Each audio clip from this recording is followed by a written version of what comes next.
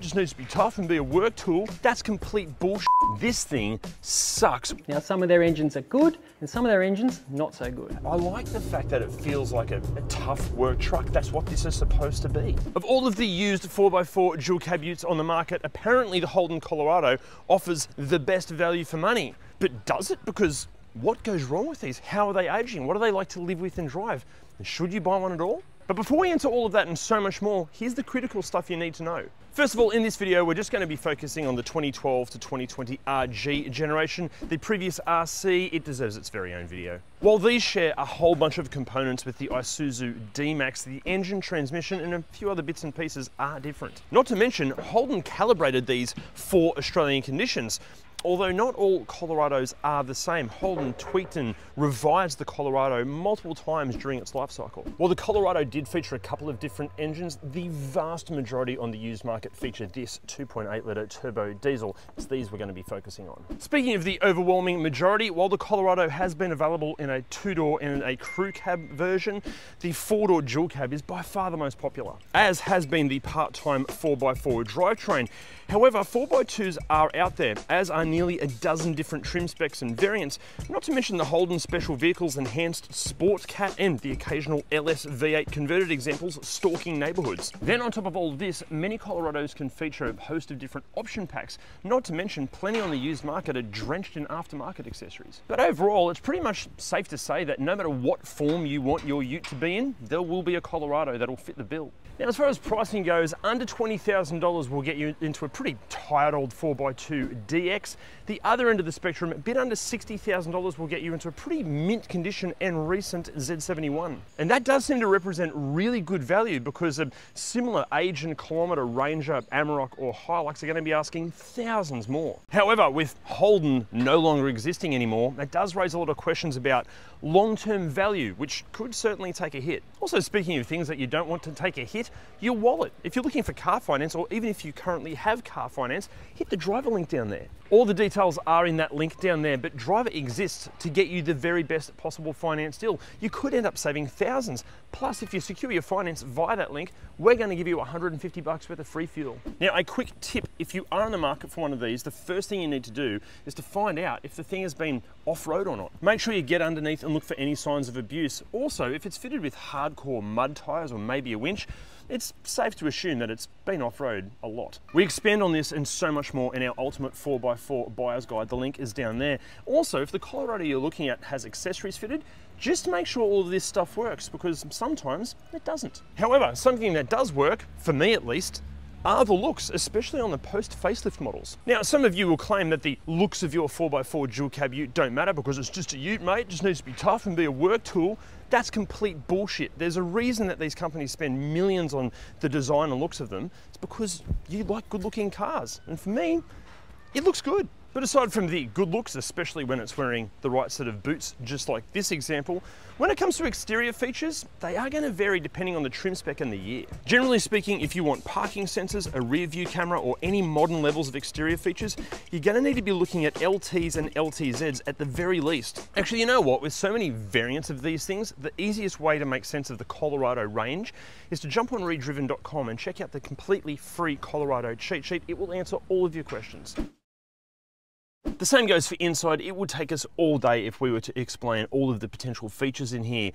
But inside, there are some highlights, but there are also some lowlights. From 2016, all Colorados come fitted with MyLink infotainment systems that allows Apple CarPlay and Android Auto. And if you want the larger 8-inch screen over the smaller 7-inch screen, you're going to have to go for an LTZ or a Z71. However, while we're talking about MyLink, according to many owners, this thing sucks. We will delve more deeply into what goes wrong with this when we get to the what goes wrong section in this video. Also, pre-MyLink, the infotainment is a far simpler unit. It lacks a lot of features, but at least it works. Now, some fun facts. The Colorado, when brand new, was the only ute in its class that could be started remotely from the key fob, and that means you can turn the air conditioning on to cool the cabin down so you don't roast yourself in the middle of summer. Also, some of the switch gear like the indicator and wiper stalks and the steering calibration on later models is shared with the VF Commodore, and that means they're both excellent. However, according to many owners, these seats They aren't. There are loads of complaints in the owners groups about how uncomfortable these seats are. For me, yeah, they are on the firm side. They are more like a bench than a supportive seat at all. We did find it really comes down to your size and weight. Some owners do find them really comfortable. Personally, they're not the most uncomfortable seat, but yeah, not very cushy. I should mention, most Colorados on the used market will feature all the standard stuff you'd expect. Air conditioning, central locking, power windows, power mirrors, all that kind of thing. Although some of the earlier and lower spec models, they miss out on Bluetooth. Easily fixed, just replace the infotainment system with an aftermarket system. In fact, doing that will probably stop a lot of the complaints surrounding this as well. Also, a few people have complained about the overall fit and finish and design of the interior. It does improve with each successive year and update. Personally, I think it suits what this is about. This is a work ute. It should feel resilient and utilitarian to a point. If you're after more luxury, maybe check out an Amarok or maybe even a Ranger. But it's fine. It's no standout, but it's like this is the interior of a ute. And because of that, obviously there are hard, scratchy plastics everywhere. It is a sea of grey, but wear and tear is quite good. There's a few little scratches and whatnot here and there, but they're easily fixed up. Obviously, each ute is going to have different wear and tear. This one is used on a daily basis. It does go off-roading on most weekends. It's fine. I mean, some of the texture's lost off the steering wheel here, but the seat fabrics are all fine. It's tough. And as is the practicality. Glove box is pretty massive for all of your junk. There's a spot sort of okay for your phone just there, or a Nokia 3210 just there. Spot for your E-tag or E-toll tag just up the top. Pretty decent sized door bins there. 2 cup holders. Now, some people have complained that these cup holders are absolutely crap for holding cups. I don't know, I haven't had a problem with this one. You'd probably fit a small pretentious coffee in there. That's the most important thing. A bit of a cubby hole here, not too bad. It's just not too bad. Not too bad seems to be the overall vibe with this interior. One thing I do really like about the interior is just how chunky everything is. Like big solid buttons and everything's easy to use and just feels like a truck. That's what you want in something like this. Okay, in the back seat, I'm exactly 18 centimeters taller than Colorado-born Justin Timberlake aficionado and actor Jessica Biel. This is in my driving position. Okay, space-wise quite good. Loads of knee room, heaps of foot room, and it feels quite airy and spacious. Negatives? The seats are so firm. Like, there's almost no cushioning. It feels like I'm sitting on a wooden bench. Plus, my knees are way higher than my hips, so that's going to get uncomfortable over a long period of time. It's nice that you recline back a little bit. In some dual cab utes, you sort of feel like you're sitting up way too upright. Interesting. I don't know if I'm struggling to get comfy. I don't know how long I'd want to be sitting back here. As far as wear and tear goes, this back seat does get a solid workout and pretty good for wear and tear. The occasional scratches here and there. Seats are still in good nick. As I said, all Colorados are going to vary depending on what use they get, but this one, pretty good for wear and tear. And then as far as practicality in the back seat, not great, I'm afraid. No map pockets. There's only one power outlet here. It has got door pockets, but they're a bit hard to get to. There's a pull-down armrest, but there's no cup holders in it. Even under the seats and behind the seats, not a lot of storage. I can't seem to find any cup holders anywhere. They're not real obvious. Owners, where are the cup holders back here? Let me know. Now, in the tray, obviously it's practical back here, but how practical? Well, it's pretty much average for this class of ute. Not the biggest, not the smallest. The same can be said for towing as well, although with 500 Newton meters of torque on tap, many owners claim that these things pull like a freight train versus a lot of the competition. Also with these, fun fact, these will hold exactly 650 strands of dry spaghetti. Very handy. Question for you, what is it about these full drive dual cab utes that make so many owners drive like complete assholes? I mean, this does feel big and tough and truck-like, but it's not making me want to tailgate every car in front of me or drive like a complete dickhead. What am I missing here? Anyway, look, for the majority of people out there, a Colorado will cover their off-roading needs in standard form just fine. Although, for the minority of you that do want to take one of these things seriously off-road, they don't have a rear diff locker as standard. You're going to need to fit one of those with an aftermarket unit, and trust me, it makes a hell of a difference when the going gets very tough. Another potential negative, a lot of owners have complained that the throttle response is quite sloppy. It's hard to judge what your right foot is doing versus how the engine responds. In this one, it's interesting. From low revs, like from just takeoff, yeah, it's a little bit not hesitant, but just a bit vague. Once you're up to speed, but responds fine. Maybe that's just the update. Let us know. Have you had problems with that? Also, on some of the earlier auto models, they used to get this horrible shudder through the auto transmission, mainly on acceleration. This being a post-update model, that's a 2019, Holden sorted all of that out. Holden also answered a bunch of complaints about just noisy cabins and a feeling of harshness in here. Again, being post-update, did they fix that? It is better, a bit. Although one issue I found, the brakes, they still feel, this is right across Colorado's, the brakes just feel really spongy and it doesn't inspire confidence at all. Also, it's important to know, unlike the Triton and the Amarok, these things on a sealed surface are rear wheel drive only. Also, owners have complained about issues with traction control. Either the calibration's all wrong, or it doesn't work, or it overly works, or it just steps in at the wrong time. Be aware of that. Around town and in the suburbs, it doesn't feel anywhere near as refined or even SUV-like as an Amarok or a Ranger. Personally, I don't mind that. I like the fact that it feels like a tough work truck. That's what this is supposed to be. The Colorado was calibrated for Australian conditions, and yeah, to a degree you can tell it's nowhere near as refined as some of the competition, but it's better than you'd expect. But what about safety features? What can you expect with those? Well, to explain, how about we just show a graphic while I provide some musical backing, starting with the world's loudest indicator tick.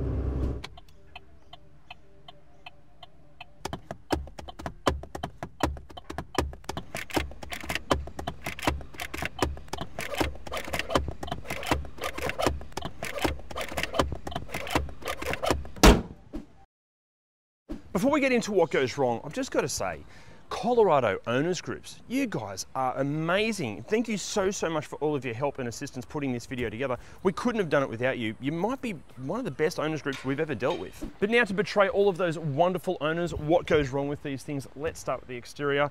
Some owners are reporting that they're finding chassis cracking above the wheel arches inside the engine bay. Although, in saying that, some of the Colorado experts we spoke to, they questioned if the Colorados that are having these issues maybe are fitted with dodgy aftermarket suspension lifts and have been driven deep and hard off-road with no mechanical sympathy. Next up, there are reports that the high-mounted rear brake light, it can leak. Also, the antenna can leak. The problem with this is the water can drain down the A-pillar, down the back of the firewall and pull in the footwells. Also, apparently for some owners, the roof rack rails, they can also leak, but apparently that's not a hard fix. Speaking of water issues, OEM wiper blades are often far too expensive and aftermarket ones can be utter crap. Luckily, WiperTech can fix that. Guys, great wipers are critical, especially if you're driving through mud or crap. And if you want 15% off and free express shipping on some of the best wiper blades we've ever used, hit that link down there. Next up, as one owner put it, these headlights can be more dim than your average Commodore owner. His words, not mine. Also, the actual headlight bulb retainer clips, they can be pretty weak as well. Apparently the reversing camera can fail to show the grid lines on occasion. That's just annoying. Then there are reports that when you open the door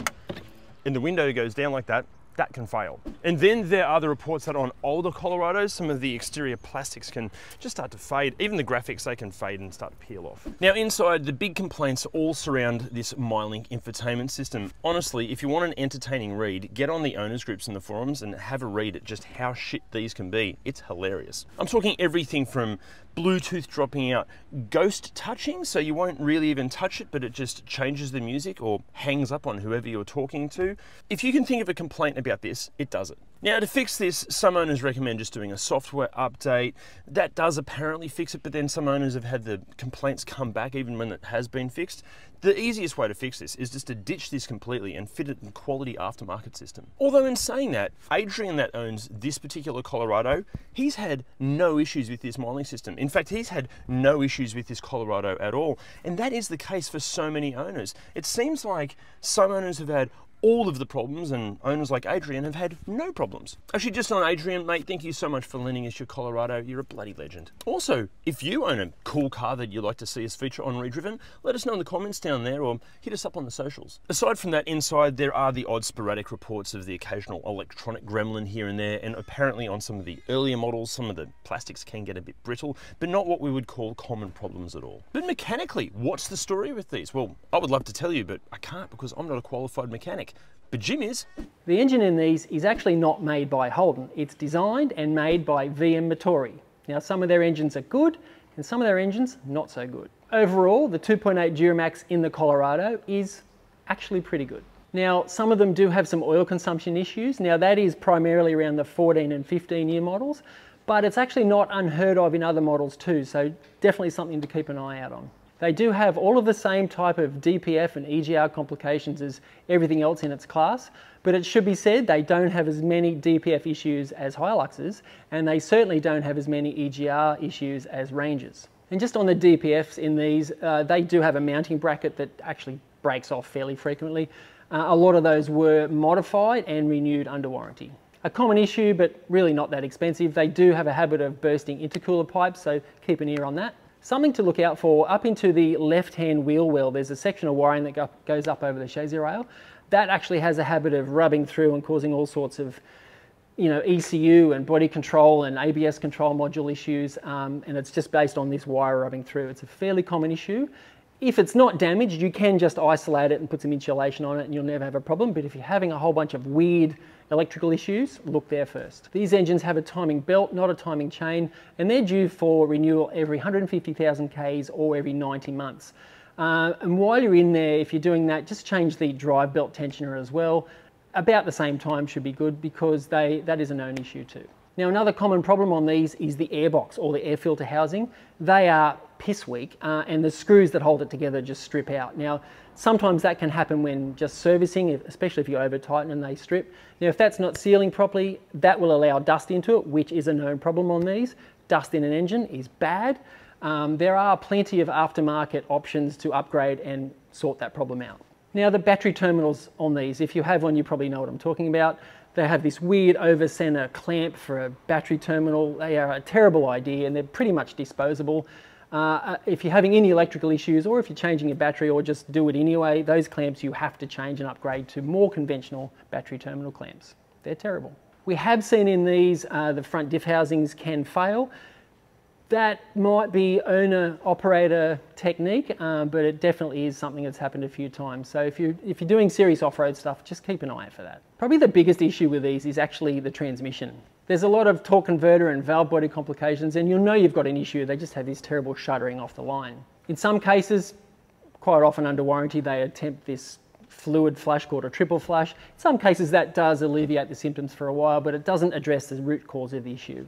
In some cases, people have just got a new torque converter, which has helped in the short term, but later on there's issues again, and what happens in these is the valve body, which is part of the oil pump, that just fails internally and that creates a torque converter issue. You really need that repaired and the torque converter just to get it done properly. Now, if that's done under warranty, that's great, but remember that warranty won't be around forever, and later that is going to be a very expensive fix. And again, with the transmissions, some people experience overheating when towing. Look, like anything, it's a great idea if you're towing to upgrade the oil cooler and service a transmission every 50,000 Ks, not 150, which is the recommendation. Do it every 50, put a big oil cooler on it, and you'll have less problems for sure. Now, a lot of people come to me with Colorados and they wonder, well, what's the future like for spare parts with these now that Holden doesn't exist? Now, that's a bit like asking how long's a piece of string.